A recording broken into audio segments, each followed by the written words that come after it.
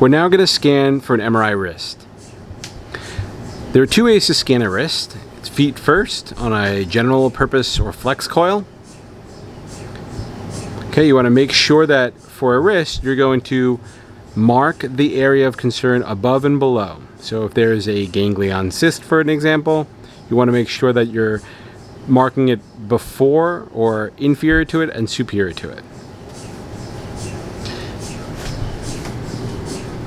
Okay. You want to ensure that the arm is straight with no ulnar or radial deviation.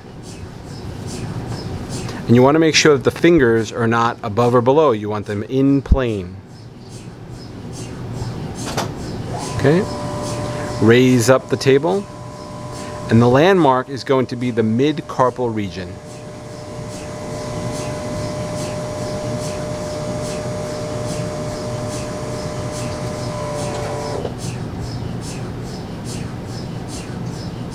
You want to make sure that the patient's comfortable.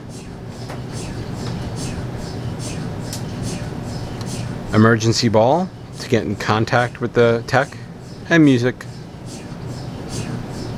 You're then going to landmark on the coil.